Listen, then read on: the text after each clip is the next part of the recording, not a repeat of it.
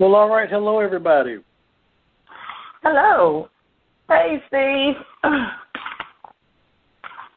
Hi. Can you hear me okay? Yes. I hear you fine. I'm excited. This is a pretty good topic. I definitely think it's an interesting topic in light of what we're experiencing right now. I am going to go ahead and introduce our guest, and then, as always, we're going to go ahead and get started. Hey, Fatima. Hi, Dr. Guy. It's a lovely Resurrection Sunday, and I think this is a perfect time for us to address this issue. Absolutely, and I'm so glad that you are feeling better this Resurrection Sunday. So I think that this is a topic that is definitely right up your alley as a marriage and family therapist. And so we have another psychotherapist on the show who deals a lot with couples. And so her name is Renee Greer. Hey, Renee. Hey, sweetie, thank you so much for inviting me. And let me just say thank you so much for coming onto the Zoom last night. I mean, you gave some really good feedback. You dropped lots of nuggets. And so just thank you for offering that to the viewers. But I'm really glad to be here. Thank you, Fatima and Steve, for welcoming me here. Well, since you brought it up, because I was definitely going to mention it, last night, I think, was that the second one, Renee, that you did? That was the second one. Mm-hmm. Yeah, absolutely. Yeah. So Renee that was the second one. Been doing, last night, okay. So Renee has been doing process groups online with Zoom in light of COVID-19 and kind of helping people just process what it is that they're feeling, what they're going through. And last night was really I thought was I gained a lot of knowledge because there was a gentleman on there who had COVID-19 and is doing much better since then. But he just has an amazing story, and I think he's a pastor, right, Renee? He is. He's a pastor, and he is an advocate for the Black community. I mean, he's pretty well known. Mhm. You could hear it in his story that he was sharing with everyone last night, and I just think it was so enlightening for us because even though I've always taken this very seriously since day one, I was thinking, well, they haven't showed any African Americans yet. Like I know we can all track it. It's like I'm serious. I was like, I keep seeing people that don't look like me on TV who have it. Even though, again, I knew that it did not discriminate, but at that time, what they were showing were not people who look like us.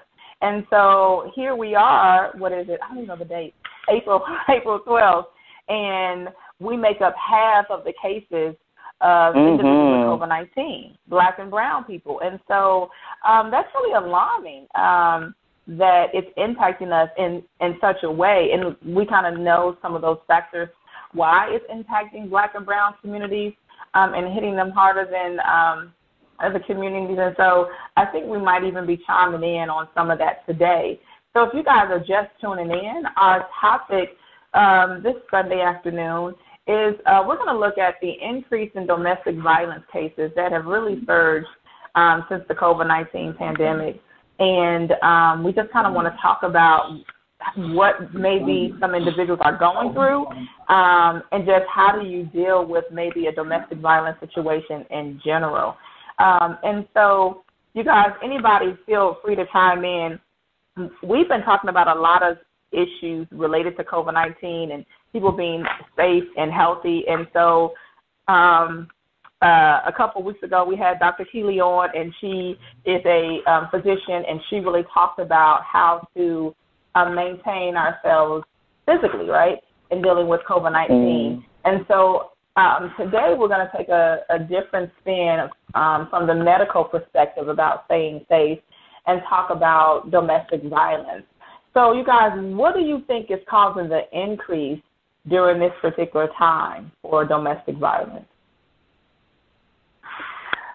Dr. Guy, I actually was thinking about that, and I thought that I don't think this pandemic is actually causing it more than it is exposing what was already there in some cases, because I think that in most cases we have these opportunities to choose something else versus sitting and talking, and so we're choosing that instead. Work, going to the bar, hanging out with friends. So I was thinking about how I would be talking about this topic, and when I thought about the word cause, I said, I think that it's less about the cause and more about the fact that it's really just kind of exposing the elephant that in most cases, like I said, have always been there. Absolutely, definitely, it's always been there. Fatima, what are your thoughts?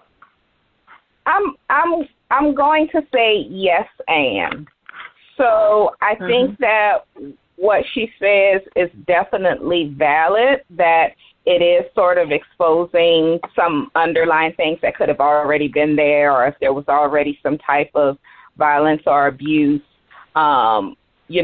This is just highlighting it that much more. But the and would be, I think that there is a correlation between the virus and the increase in domestic violence, because what we're seeing is, because there are so many places where there are shelter-in-place orders, people are spending a lot more time together than they probably normally would, because you have these buffers like going to work and going to school and other outside the home activities that people are not having an opportunity to engage in.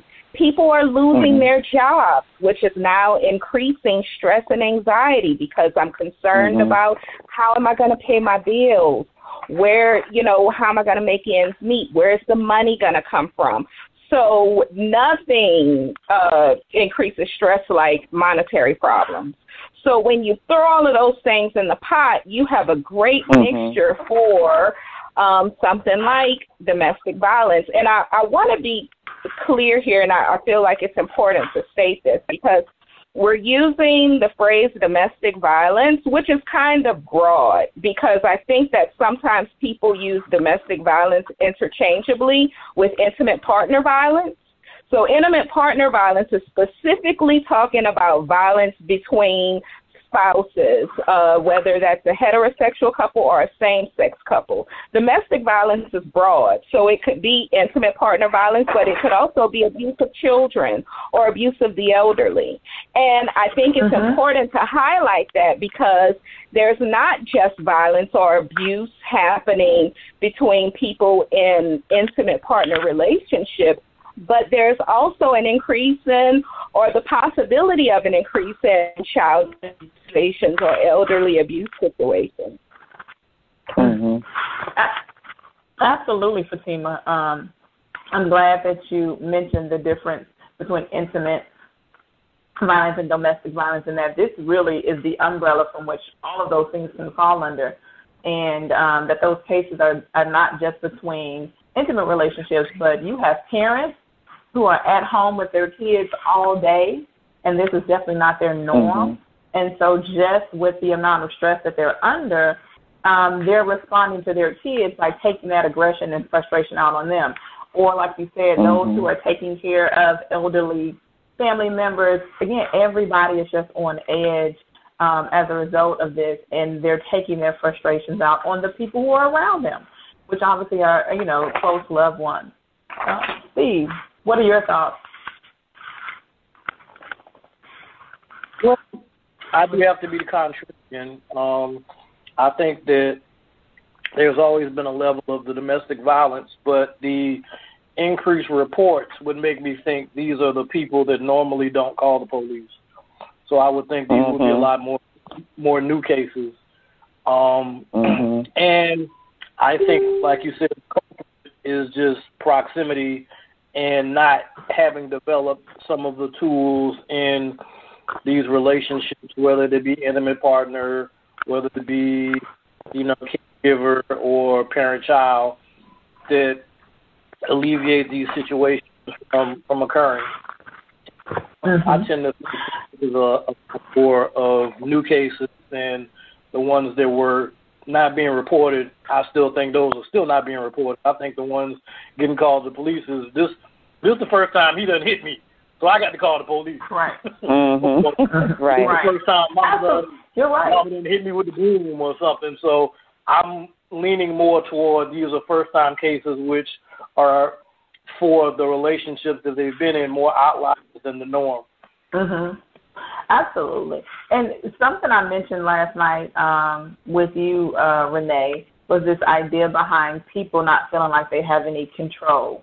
And so when you think about someone who's an abuser, and I'm not talking about like the ones who are just starting, but if you're thinking about someone who's had a history of abusing in the past, that had everything to do with their, need to seek power and control. And so, well, what is everyone dealing with right now? This feeling of not having any control, right? I can't make the decision to leave my house when I want to, or to go to work if I needed to, because my job isn't open, or I can't pay my bills the way I would normally do.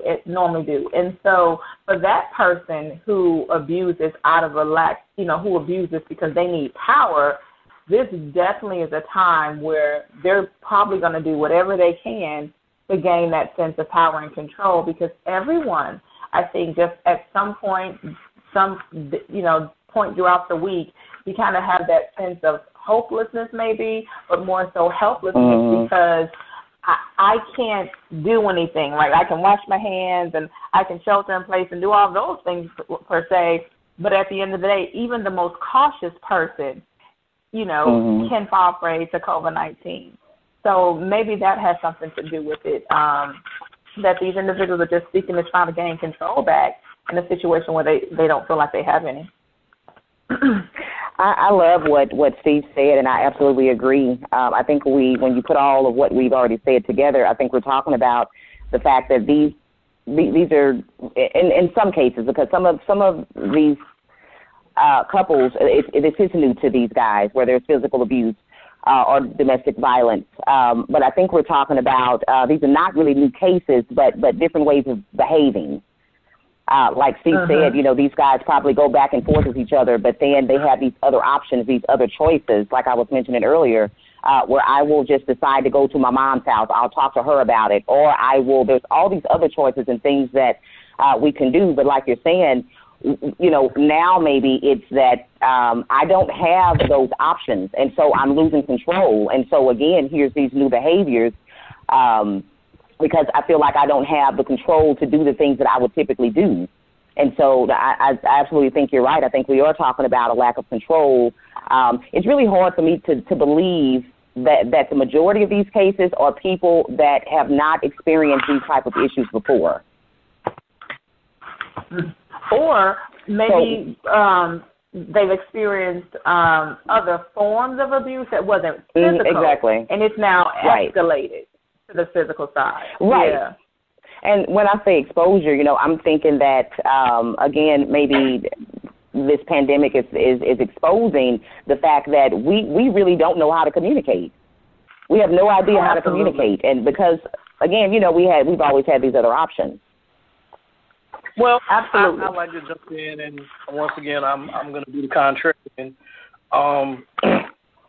In relationships, because of the dynamic of the structure changing, sometimes you have a change in the people. And if people don't have the tools they need, then sometimes those things can run awry.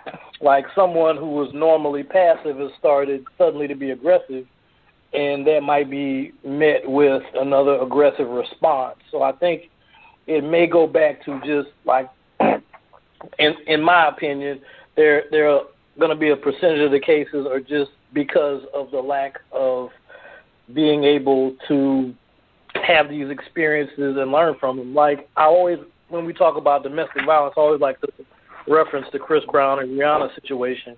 And it was terrible, but in the regard of Chris being a young male who wasn't mature and developed enough to actually make the right decision. So I think in some places, the cases, situations which are foreign territory, and people are making bad decisions because they never were put in those situations to mature or grow.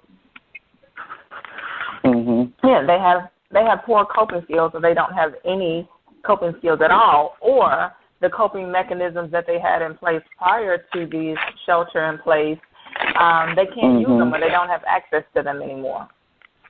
So that may be definitely a factor. Steve, you have access to the weed and alcohol because those have been considered essential services, and I think that's one of the reasons why that they're still considered essential services, because we all know those are very strong coping mechanisms.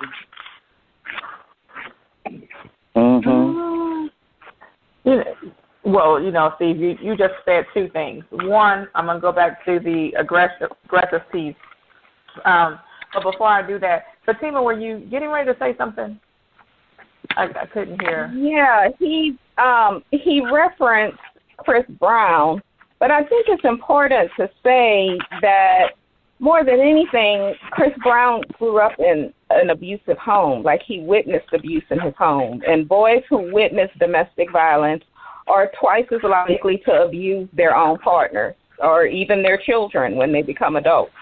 So I think that it's important to put that context in when we're talking about Chris Brown.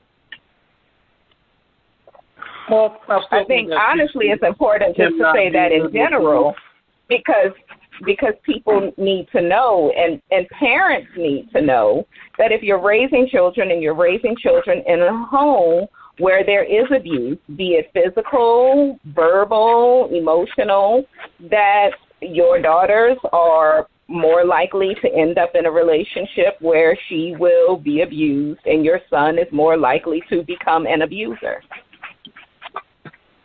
Well, I was using Chris Brown as someone who had developed the proper tools, no matter what his environment was.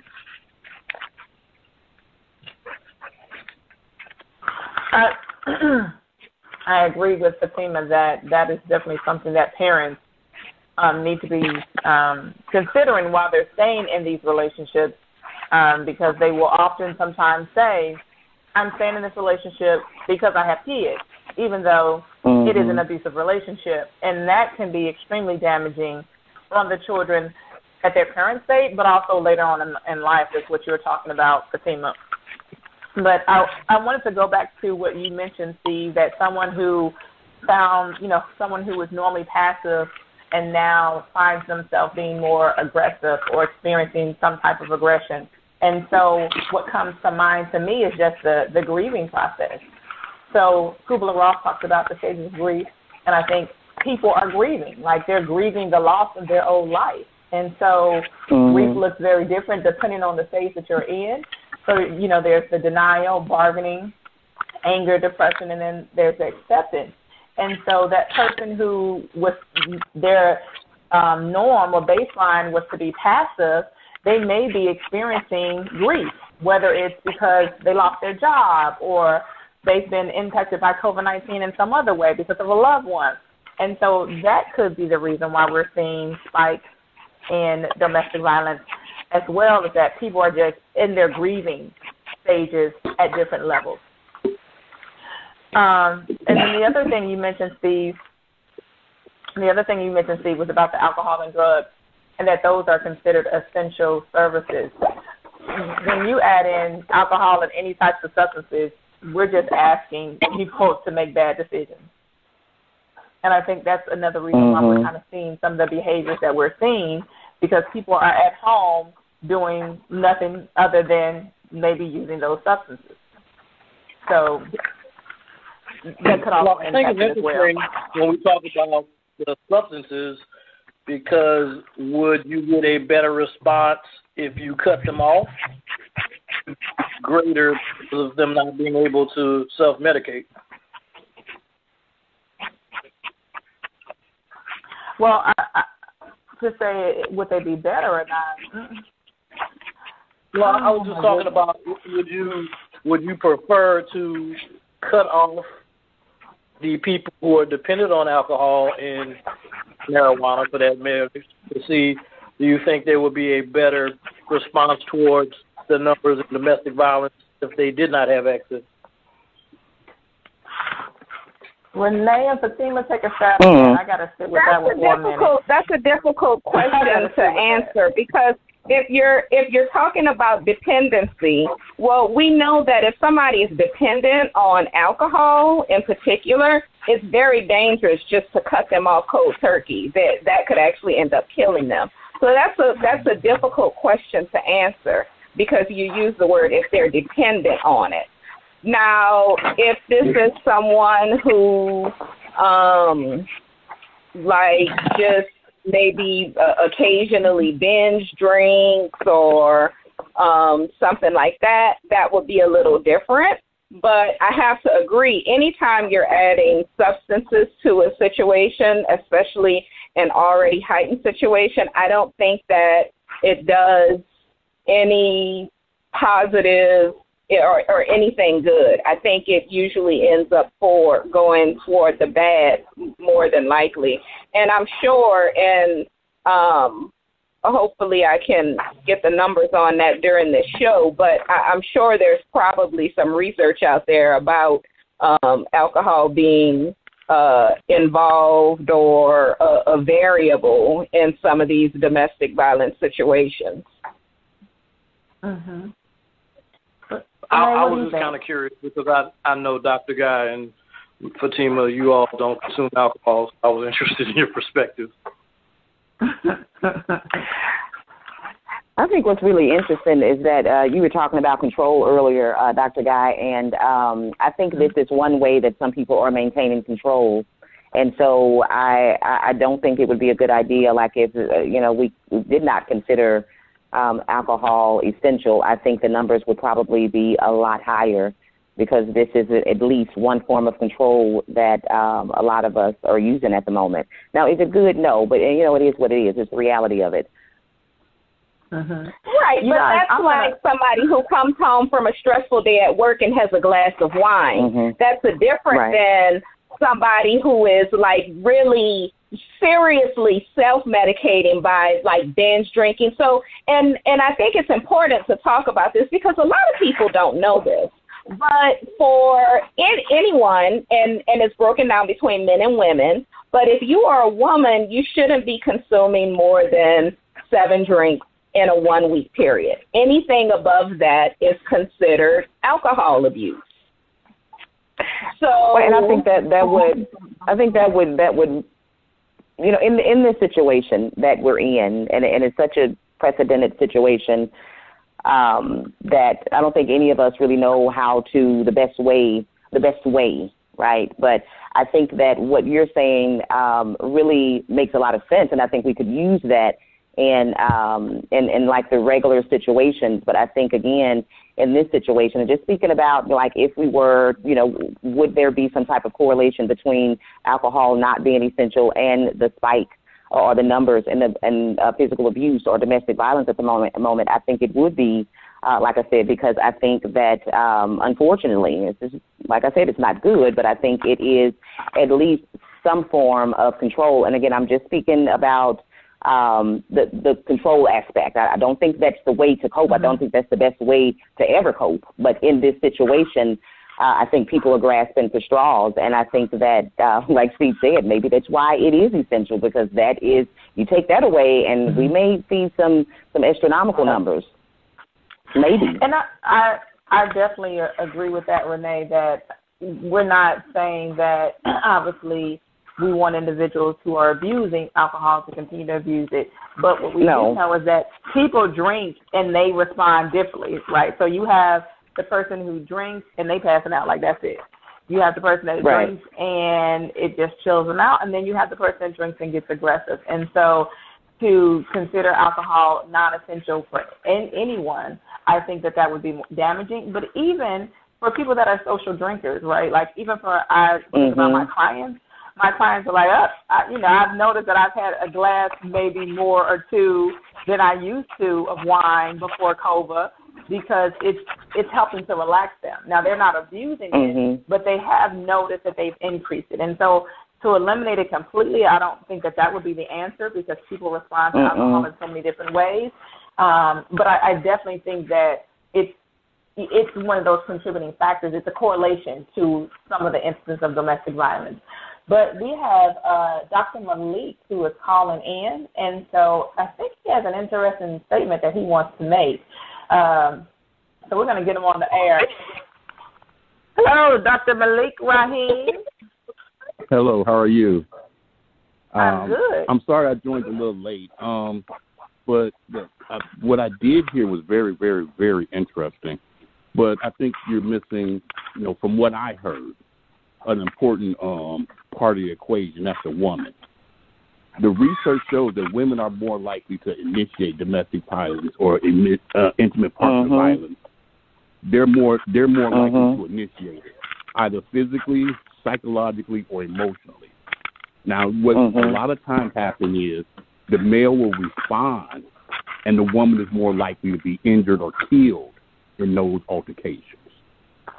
So, sometimes as clinicians, we can't, solely make domestic violence just a female as far as victim issue. There are a lot of males that are involved as victims in intimate violence and domestic violence situations that don't get reported because a woman, a lot of times, she initiated either psychologically, physically, or emotionally. As far as the alcohol variable, I love what you all are saying, but the thing is unfortunately, the way I look at it is we have to look at the structural reasons on why domestic violence is happening. And some of you all bring it up as far as communication. Some of you all have brought it up as far as multi-generational trauma that's going on, as far as being raised and being taught that these are the things that are happening. I mean, it's just something simple as getting a spanking. The thing about it is sometimes you got to understand psychologically what a message a spanking gives. It gives that if someone does not do something that you want, you are okay to use physical deterrence to get them to behave the way you want. And that internalized message can last on for years in a person's mind. Okay, so it's like the thing is like there's a lot of structural issues. Now, of course, alcohol and drugs, like you all said, do contribute and let go of your inhibitions. But I think it's very, very important that when we're discussing intimate partner violence or domestic violence, we understand that it goes on both ends. That even with the Chris Brown and Rihanna situation, it was reported that Rihanna started physically attacking him. And that does not justify what he did, but it doesn't justify what she did either. So the thing is the thing is, because of the way society is, a lot of times males are looked at as the bad guy and the perpetrator all the time, when in actuality research shows that women usually initiate it. But unfortunately, because of the male's physical strength and because a lot of times the explosive temper the man might have, the woman is more likely to be injured or killed. Now, we have a lot of people that research shows that women usually initiate the violence? Yes. What? Can you please direct me to that research that it says that women are more likely to initiate the violence? I sure can. I'm not aware of that. Okay. If you look up Dr. Esther Jenkins, a social psychologist recently retired from Chicago State, she did extensive research on this. Dr. Carl Bell also did extensive research on this. So the thing is, Dr. Esther Jenkins. Yes, and Dr. Carl Bell. If you look them up, you'll see his extensive research. If you have, so like the thing is, like if you even go to different studies that was done by the Dr. Rahim, can I ask you a question though? Yes. Because this our show in general today is just about domestic violence, but by no means were we at least I don't remember hearing it that we were implying that women are the always the ones who are being abused, and that women are abused. That was not we didn't imply that, because even before the show we were talking about how same-sex relationships have high domestic violence rates, whether it's male or women, and so. I sincerely apologize if I misinterpreted your show. But like I said, I joined late, and I came in just as I believe Brother Steve was talking about the Rihanna situation, and then the question about alcohol. So, like I said, I came in late. I sincerely apologize if I misrepresented your all show and what you all were saying, but I think this is a very, very powerful and important topic to be had, and light needs to be done on this very, very much. Well, I think Dr. Raheem is just highlighting a segment of the overall, I guess, the concept of domestic violence. And I think it's important to also note, and I think this is probably what the research is stating, generally speaking, women tend to be more mentally emotionally abusive, whereas men are more physically abusive. So what we end up quantifying because of the violence associated with the physical abuse is there was never a precipitating cause of physical, of emotional or psychological abuse. You know, like we always talk about on the show, in relationships, you need to learn how to fight fair. If I got 3 toes, you can't call me a 3-toe sucker. It has nothing to do with the argument whether I put the toilet seat up or not. See, we're getting some feedback when you're talking. It's a little difficult to hear you. Hello, is that better? Oh. Say something again, Steve. But I did not want to be interrupting your show. I thought you all were having a great conversation. I was really, truly enjoying it. So you did not interrupt us. I always enjoy your feedback. I definitely do. But wait, don't go, because I'm actually about to ask some questions, and you can chime in here. So I'm not going to let you get off the hook that easy. So you guys, because obviously we're saying that there's multiple reasons why we might be seeing this surge in domestic violence, I just want to spend a little time talking about, and Fatima, I think you kind of started it off, spend a little time talking about what does domestic violence look like. And specifically, let's look at intimate partner violence. So I just kind of want to spend a little time talking about that. So all of you all are clinicians, so definitely feel free to chime in. I'm sorry, what was the question? I wanted to specifically talk about what intimate violence is. Right, because we're talking about domestic violence, which could be for children, elderly, or romantic relationships or intimate relationships. But I want to talk about specifically what is that? What does that look like? What is it? Okay. And so that's what I'm asking about.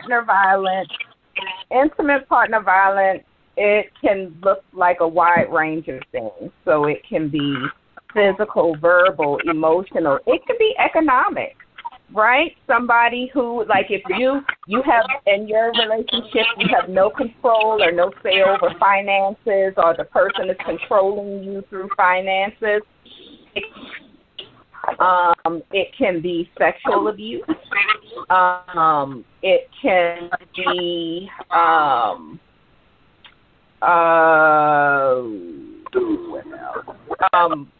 well, that will fall under sexual abuse, because a lot of people don't think that that rape can happen in marriage, and that's untrue.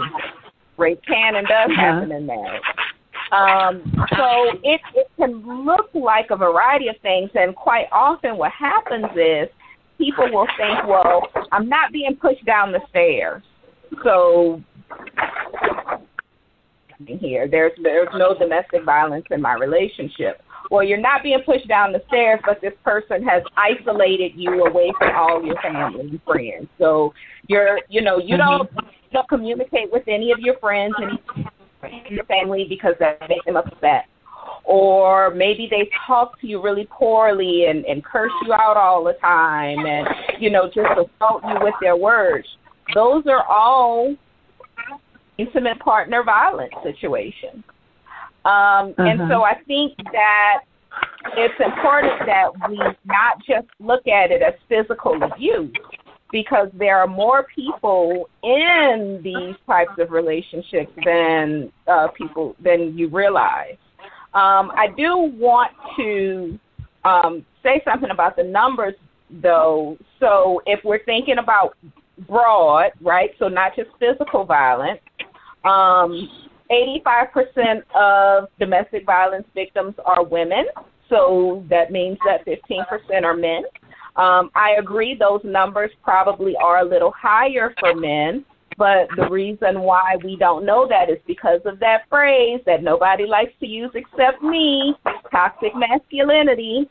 I think one of the primary reasons why many men don't report is because of toxic masculinity. Because if I'm a man, I'm not supposed to say that, this woman is beating me up or treating me very poorly or controlling me through finances. And so right. because somehow let me finish because somehow that would suggest that I'm less than a man. And so sometimes many men don't report because of that, because they're afraid that it would somehow threaten or call into question their manhood. Okay. I'm done. Okay, now, Lenny, but you also got to look at the fact of this. While you are right that many men might not report because it might make them, in their mind, look bad, you also got to understand the way society looks at the whole situation of domestic violence and intimate partner violence. It is much, much harder for a male to call or report a woman beating him, than a woman calling. As society, we look at the fact that if a man calls, it's less likely that woman to go to jail. Until recently, it was less likely for that woman to go to jail or be charged with abuse. I'm glad you said until recently, because women absolutely go to jail because of abuse. But if you're going to say until recently, that's beautiful, but I let you finish, you not letting me finish. The thing about it is this. So it's like you got to look at when them numbers were accumulated. So even now, it's also about what being reported. So you got to be real careful when you're throwing out stats, because you even put a nuance on the stats that a lot of men are probably not reporting it, and they're probably living in silence. I wouldn't necessarily call it toxic masculinity. I would call it trauma, because they're still living in silence. And as a clinician, I wouldn't put a term on it where I'm blaming the male. I'll put a term on where I'm blaming society. Because you got to look at the structural issues of the way the male has been conditioned to think on how he's supposed to behave, and the way the society thinks the male is supposed to behave. So the thing about it is this: when you report those numbers, be real careful that those numbers are actually reflecting everything that's going on. Because like you just said, males might be underreporting for a particular reason. So when you say 80% or 85% are women and 15% males, try to say, well, more women are being victims, more women are getting injured or being killed. I've already said that. But that don't mean that they're not initiating it.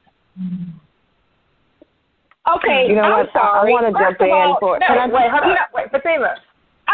No, because he just put a lot of words in my mouth, and I need to clarify this. Because I never, ever, ever said that more women are being abused and not reporting. I said that probably more men are being abused and not reporting. And I can be very clear about where my facts come from. So if you look up assessing risk factors for intimate partner homicide in the 2015 in the March 2015 issue, journal number 250, you can find these statistics. If you look up intimate partner violence in the Bureau of Justice Statistics, you can find these stats. Now, I asked you, where did your stats come from, sir? And you gave me a list of names of people to look up. So you be clear with your statistics, because if it's one thing about me, I always back up my stats with an accurate citation. I'm not here to go back and forth, but you already said that more men probably are not reporting it. So it's already showing those stats are probably skewed. So if more men are not reporting that they're victims of intimate partner violence and domestic violence, it's already showing that those numbers are probably skewed. That's all I'm saying. You said that yourself. I said it's my opinion that those numbers are probably higher, because we assume that many men are maybe not reporting. But the numbers that we have, these are the numbers we have. So I'm giving my opinion based on this statistical data. You also I'm not really sure what the agenda is that you're trying to get at. Hold that thought, because I think in the midst of all of that, men can be victims of domestic violence. That's my agenda. Because if we do not make that clear, we can have a lot of brothers suffer. Right. Well, absolutely. That's why I'm saying I'm not sure. So, Fatima and Dr. Rahim are both saying the same thing. I'm not sure if they hear that they're saying the same thing. So, Renee, I'm going to give you an opportunity to respond. I know you were trying to say something, but you couldn't get chimed in. Well, I actually forgot what I was going to say. I got caught up in the whole ordeal. But, wow. I think you're right. I think both these guys are saying the same thing. I will have to agree with Dr. Rahim, though. My experience sitting in the office is that I've had to actually make it real clear for my men that what you're experiencing is abuse, right? Because I don't know if I would go and lean on the side of time more than I will the fact that these guys really just don't know. They have no idea that it's abuse, right? Even if it's just emotional abuse. For instance, I have a client that I've been working with for a while, and his wife, has this thought that, he needs to read my mind. He needs to read my mind, and he needs to get it right. And he needs to get it right the first time. And if he doesn't, then she kind of punishes him, right, because he didn't clearly read her mind, right? And so then she goes into a lot of what Gottman calls the four horsemen. Like, she gets very, very critical. Very critical. She used a lot of contentment, and she stonewalls, And so then he's very confused at this point. Like, he doesn't know what the hell is going on. And so after really looking at this and looking at the cycle of abuse, we have these moments where it's very, very tense. And this is where she's saying, what am I asking of you? What am I asking for you to do? Tell me. Let me know. Tell me what it is. And he has no idea. He has absolutely no idea. But it gets to this point where she's tearing him down verbally and emotionally, and she thinks that it's because, or she has the right to do it because I'm a woman, and he should just know, damn it, he should know what it is that I want. And so typically when I get these men alone, some of them, I have to be the one to make it very clear to these guys that what you're experiencing is abuse. So I don't think it sometimes I will agree with Fatima that sometimes I think it's the manhood that stops them from making phone calls or telling anyone about it. But I can tell you just based off of my experience, it's the issue is that these guys are experiencing it but calling it something different. Mhm. You know what, Renee? I'm going to jump to Steve, because this is your term that you often use, Steve. So, emotional terrorists. And Steve talks about exactly. He talks about women who are in these relationships and they are emotional terrorists. And even though they may not be raising their hands, they're just cutting men up. And so, Steve, I'm gonna let you talk more about your term emotional terrorist when it comes to women in these relationships and how they might be affecting men. I'm sure this probably won't sit well with Fatima, but I will go ahead and say these things anyway. I do have the privilege of having a real close friend who is a police officer, and, for his first couple of years on the force, we would kind of go over some of the things that he would encounter. And generally speaking, we would look at a lot of his domestic violence calls, and we could identify when, quote unquote, it went left. And a lot of those things were, as the panelists have stated, when there was some significant emotional or mental abuse. And that's when things became physical, because the man in this particular situation didn't have the mental wherewithal to go back and forth with the woman. So he just struck out which was natural to him, which was something physical. And I think what I was saying earlier is we tend to quantify domestic violence when the police are involved and it's quote-unquote charted as in a domestic violence situation or call. But what has happened over time is that there have been some women that have, like the panelist stated, haven't been made aware of their power as women in their words and deeds to become emotionally abusive or terrorists. So you have a lot of these men that are dealing with women that can be inconsistent, and that becomes confusing to the man. And a lot of times what happens is the man will withdraw, but the woman will follow and instigate a confrontation. And, you know, like I tell everybody, you know, when you're in the cage with the lion, you can't really go poke him because you're going to get a predator response. So a lot of times what happens is because these women think, well, I'm a woman, you can't hit me. You know, they feel like they have these type of privileges. They prod the man until the point that he is not able to withstand the emotional abuse. And I've been in some of these situations as well with women that have put their hands on me and gone above and beyond what I thought was acceptable behavior, and I didn't report it. And it's not because I'm toxically masculine. It's just because I didn't see no need for us to have anything on her record or my record when it was something that was a learning experience for both of us. You know, I like what you're saying, Steve, and I'm going to tell you, you know, when we are in the office with a couple, typically whatever's happening at home will show up in the office. I have experience with working with my couples that the women, if I allow it, you know, they would become very emotionally abusive with me.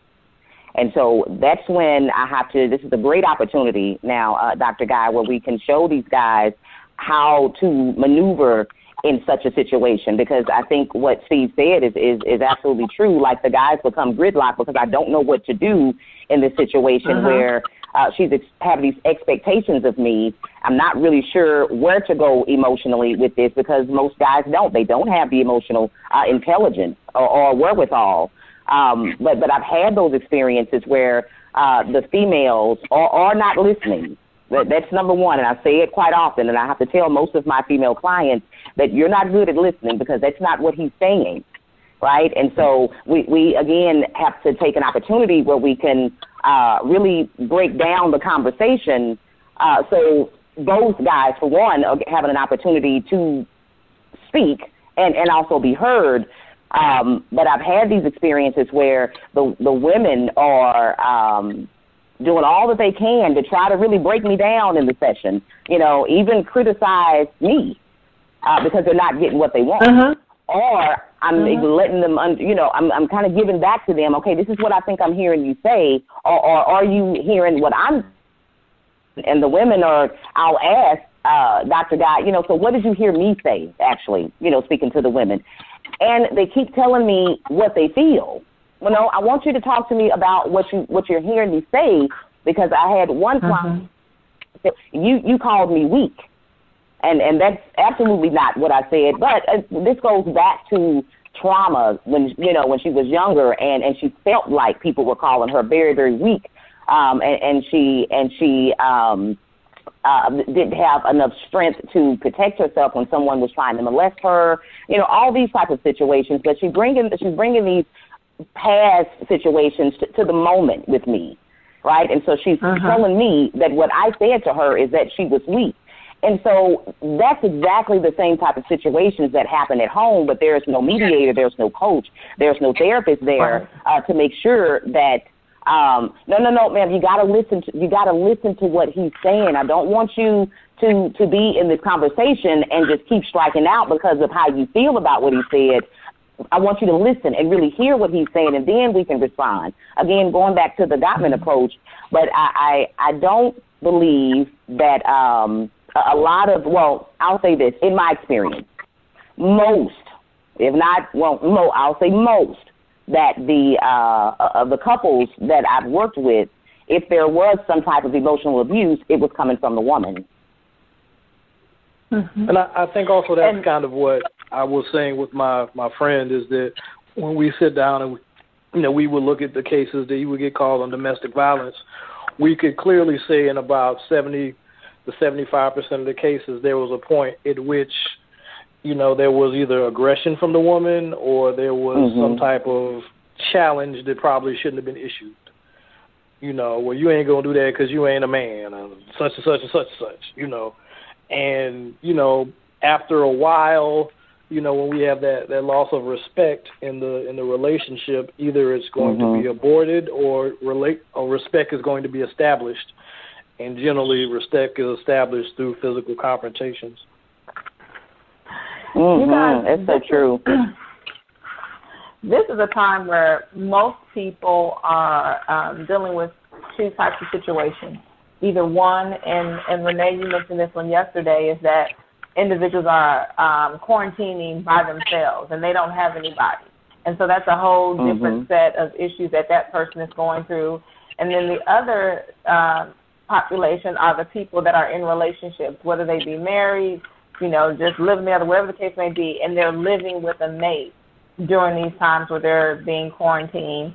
And tensions are high, right, especially if these individuals have been laid off or maybe they're working from home, their kids are home. And so what is it? Is it the time that people are spending together that is increasing a lot of these tensions? And because couples typically just don't communicate well anyway before COVID-19, they're not communicating well. So what is it that couples can begin to do?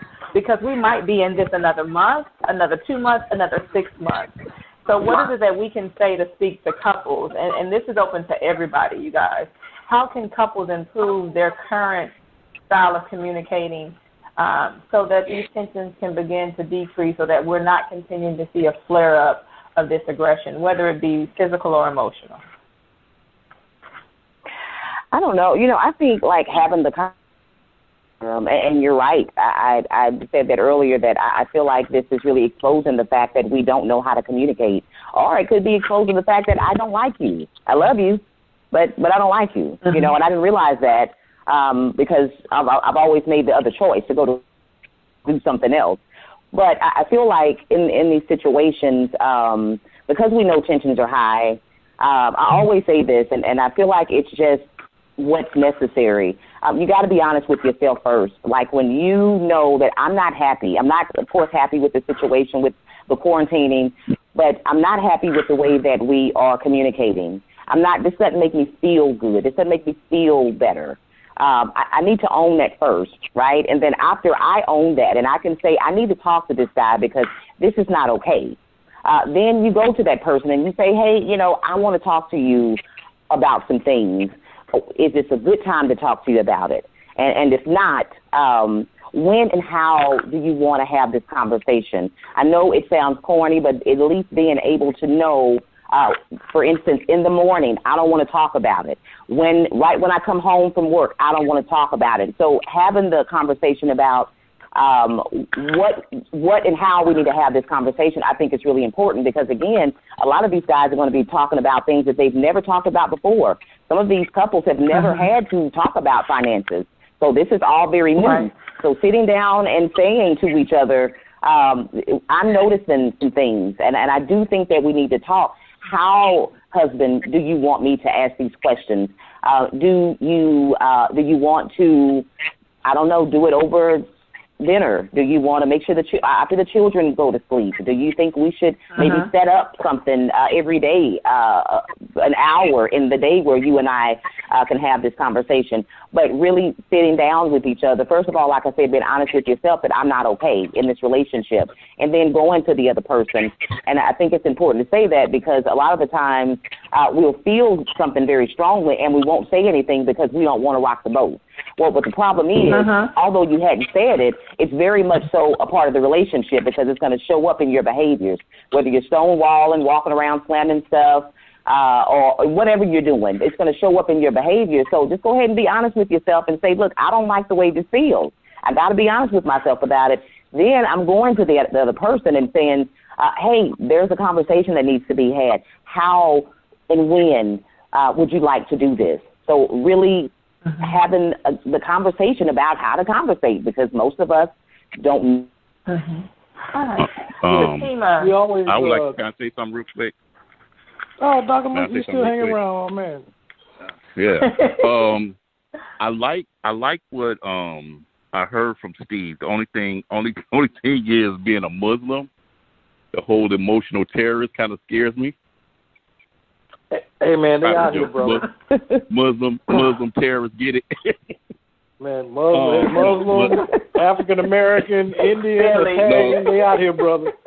No, as Muslims, we often call terrorists. So that Muslim, that it is emotional terrorist. You know, that. Hey, I'm sure there are a couple of sisters in the mosque that'll give you a run for your money. Yeah, okay. But, I'm positive it is. But I really like what Sister Greer was saying, not only on the broadcast last night, but what she's saying today. And the thing is, what she said last night is a lot of times we're quarantining isolated. We're alone. But sometimes we're quarantining with someone alone because we don't even know who we are. Right? That's right.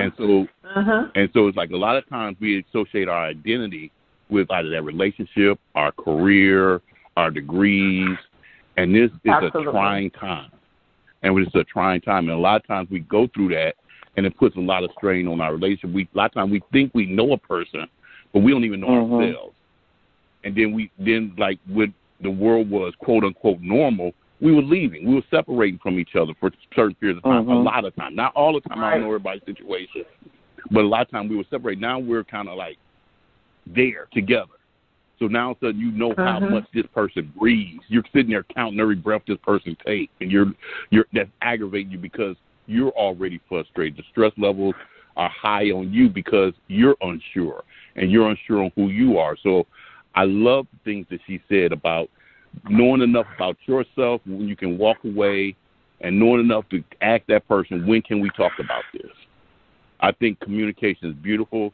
I think that individuals, if they're having issues, they should seek out counselors like Dr. Guy, like Sister Greer. I think they should seek out counseling. No, because I don't do couples counseling. I'm not that patient. I'm not that patient. Because the thing about it is you've got to be really patient. Just like Sister Greer was saying, sometimes you get scapegoated and blamed. As the counselor, one person feels that you are, siding with the other person when they feel that you should be siding with them, and they'll project things off onto you that's not even true. That's really, things that they're dealing with.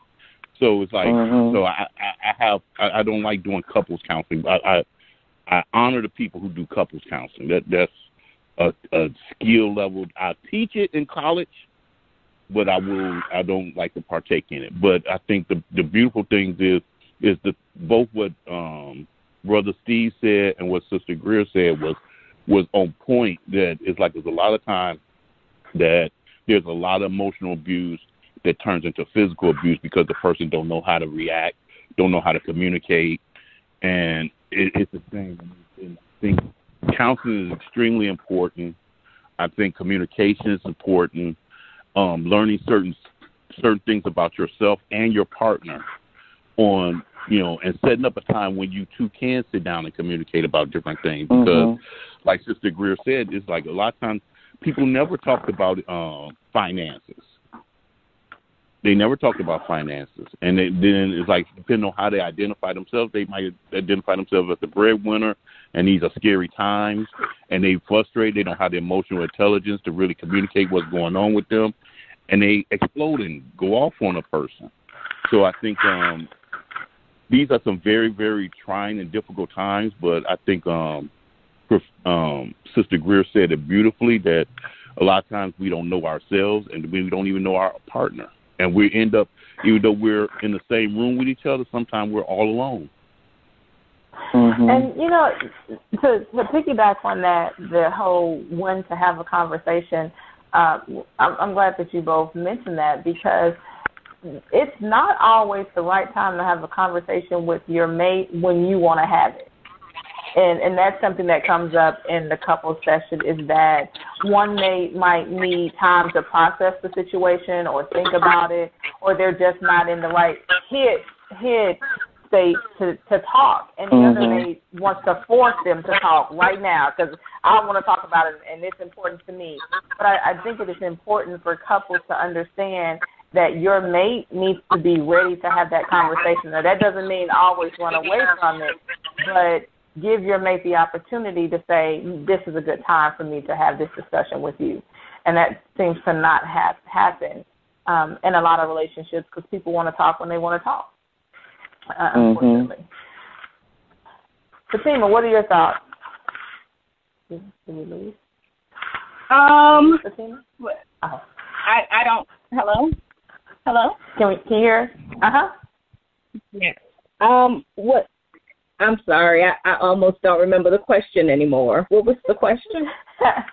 How can individuals that are quarantining with each other right now improve their communication patterns to work on decreasing domestic violence outbursts?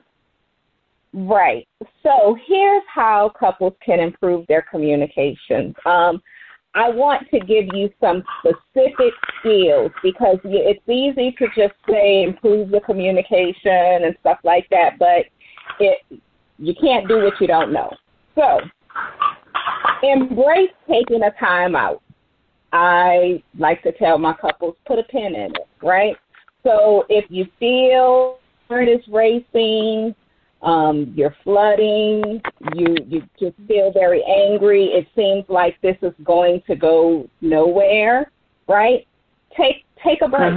Take a time out, step away from one another, because no one can engage in persuasion until both of you can state your own position, but more importantly, state your partner's position on what it is that's occurring, right?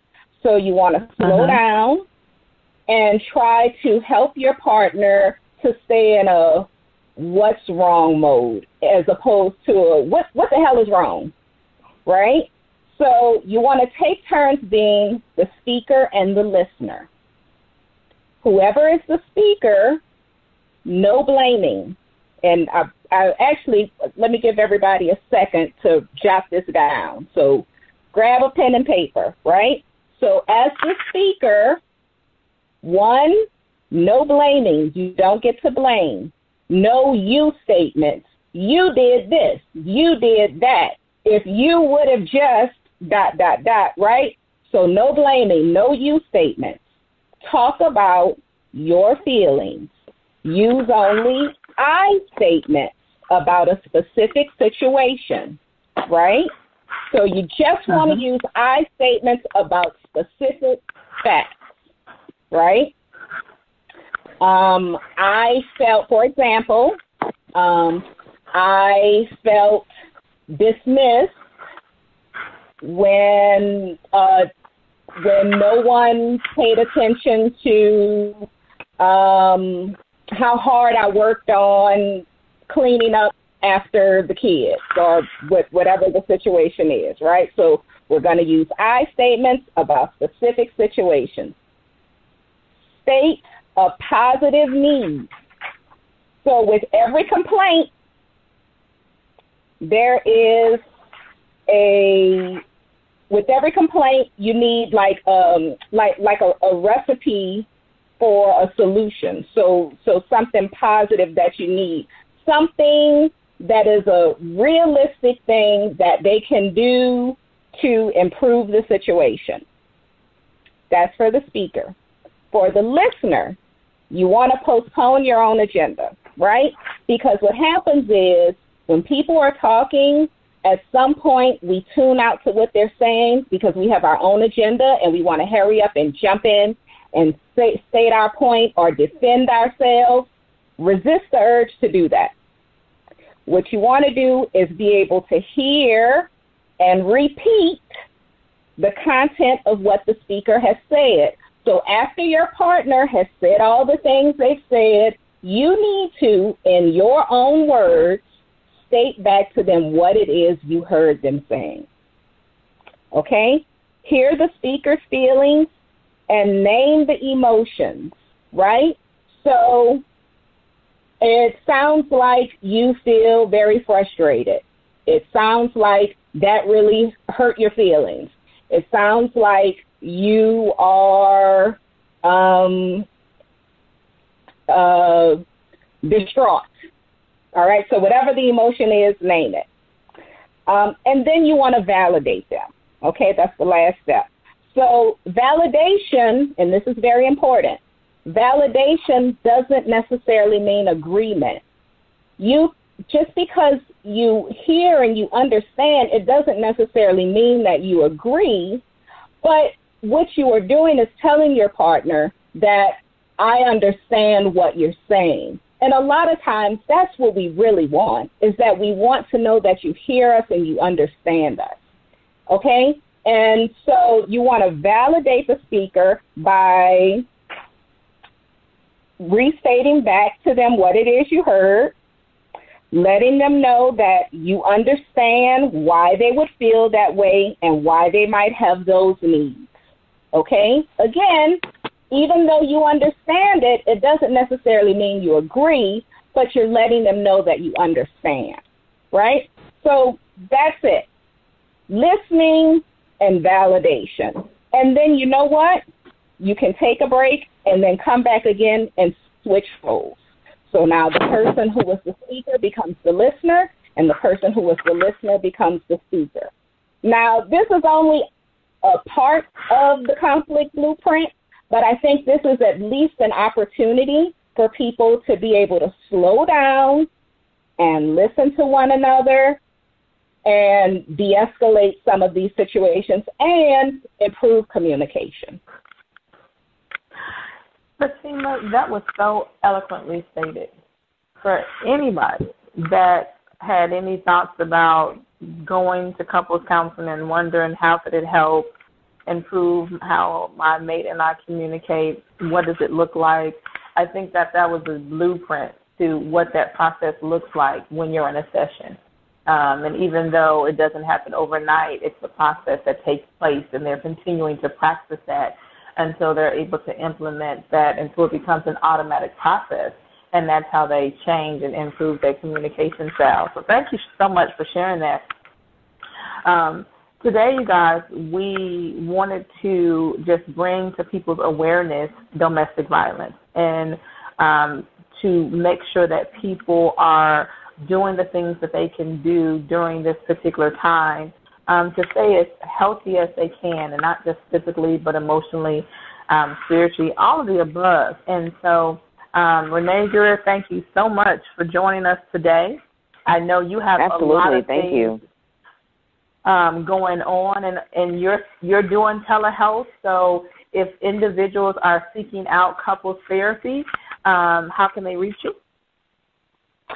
They can contact me at 214-253-9534.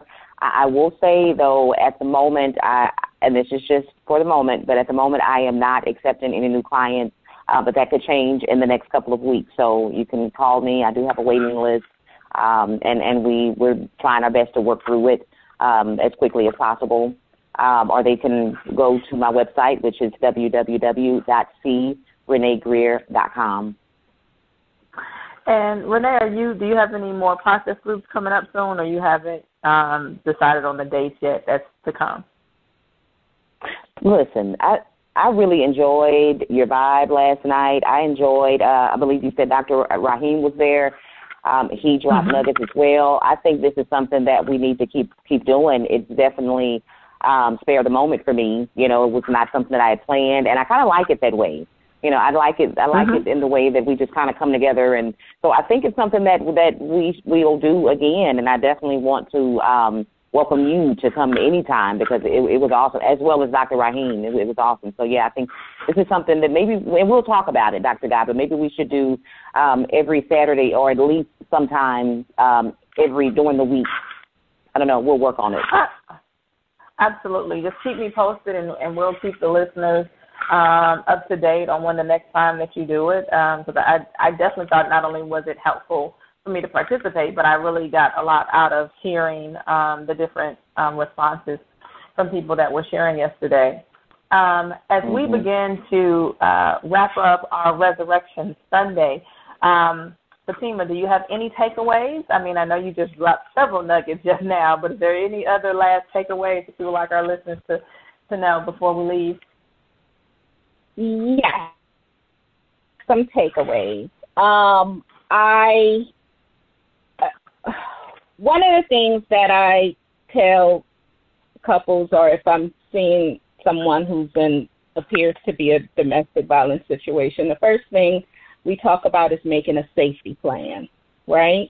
Because sometimes if you just try to leave, that could be even more dangerous. So I would encourage people to make a safety plan, right? So try to get all of your important documents together with them. Hello? We're here, Fatima. Okay. Have someone that you trust to have those or keep those in a safe place for you. Also, I would encourage people, if you are listening to this show and you are questioning and a little unsure about whether or not you are in a domestic violence situation, I'm going to list out some things that might help you figure that out. So, person always wants to isolate you from friends or family, if they tend to insult or belittle you, even when joking, if they blame others a lot and oftentimes it's you, if alcohol and drug use, if that causes erratic behavior and that can be a catalyst for the abuse, if they instill fear or uneasiness, or if they're intimidating in their speech or their actions, if they punish you or retaliate for time you spend away from them, if they expect you to be subservient but aren't helpful themselves, if they are extremely jealous of your time, relationships, and aspirations, if they manipulate your emotions and make you feel guilty, or if they get physical. Obviously, hitting someone is abusive, but physical abuse can start as intimidating posture, grabbing, pushing, or controlling your movements in space. So if you feel like any of those ring true about your relationship, then I would encourage you to get on the Google machine and look up signs of abusive relationships. And I'm sure if you do that, that will lead you to other information about getting help and possibly getting out. I think it's also important to note that, some people think that, it's just a little hitting or something like that. But I have to say that 60 to 80% of intimate partner homicides, no matter which partner was killed, the man physically abused the woman before the murder. Okay? So I think that for your safety, the safety of your children, if you have any, and this is for men and women, important to try to be in safer situations. And it does not mean that things can't improve, but it's important to separate from the violence until you both can get the therapy that you need. Well, thank you very much, Fatima. Steve, any closing remarks for today? I could give it a shot. It's kind of hard coming behind all of you wonderful clinicians with your education, because everything that I know is totally opposite. You know, for those men out there who are out there dealing with those emotional terrorists or wildebeests or hyenas, like I call them, the hyena pack or the wildebeest pack, you know, and you feel like you threatened, man, just date submissive women. Just get away from them, you know. And, you know, I ain't never killed any of my partners, but I done spanked a few, and I just like the way their ass shake. I ain't that serious to me. So so I can't speak to any of some of this stuff, you know. And if you ain't never been in a relationship and you said you was going somewhere and your girl blocked the door, I don't think you're in a bad relationship. That's just me. You're gonna have some of these elements. It's just, you know, you have to be able to decipher, you know, what is a problem and what is not. You know, you can spank somebody with the front of your hand, but when you start turning the back of your hand and hitting them with that's something else. So, you know, just be careful. Be cognizant of patterns. You know, like you know, we talked about the isolation. You know, that can just be you not spending enough time. I don't know. You know, just date, be cool, be respectful. You know, like I said, mind those patterns. You know, and learn how to fight fair. You know, like I said, if I got 3 toes and I left the toilet seat up, don't call me a 3-toe sucker. Just tell me I ain't leave the toilet seat down. You know, stuff like that. I mean, that's basically. I'm just a common man trying to give some common advice. You know, I don't know about all of the statistics and whatnot, but you know, ain't nobody ever put their hands on me. Well, that one time, but we won't talk about that. But for the most part, you know, we're in a bad situation. You know, we had to, you know, we don't talk about that. And she's a little slow, but, you know, we forgive her for that. Okay. Well, I always appreciate your commentary, and Fatima as well. And so, you guys, I do just want to leave you all, if you know someone or if you're in a situation that you feel is harmful, the National Domestic Violence Hotline number is 1-800-799-7233. Again, that's 1-800-799-7233. And just because these are unprecedented times for all of us, people just need someone to talk to. So if you are in crisis and you need additional information about where to get resources from, you can go to the crisistextline.org website and get more information to help you deal with whatever it is you might be experiencing during these times. With that being said, you guys, thank you all for this discussion today.